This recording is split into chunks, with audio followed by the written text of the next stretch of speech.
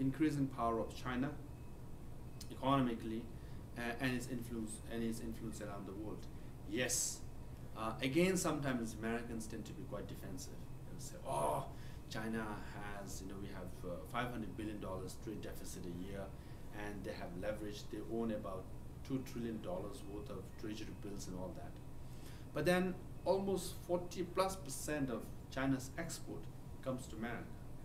So China makes more money from America than America sells to China. So without America's market, China really doesn't have alternate market to dump their goods. So by buying Chinese goods, America is helping out China.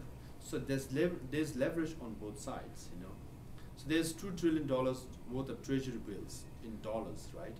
Chinese own, but then you see, and where will they take this $2 trillion of treasury bills if not in America? China is not buying these $2 trillion worth of treasury bills out of generosity to America. Okay, they are very pragmatic. They see profit, they're making profit. It's a sound investment, that's why they're investing. They cannot take it back to China. If they do, if they spend $2 trillion in China, what will happen?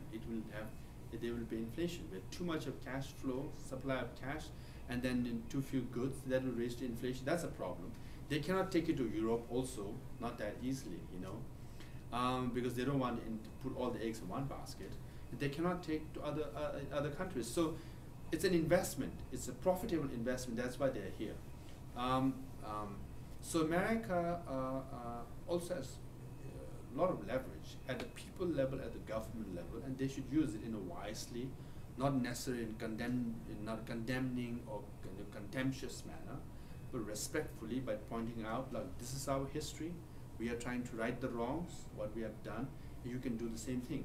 In fact, Americans can tell Chinese people in China, look, if you want to be better than America, you can say, look, they can show the rest of the world by treating Tibetans nicely and say, look, this is the way to treat your people. This is the way to treat your minority. America, you got it wrong. This is the right way to do it.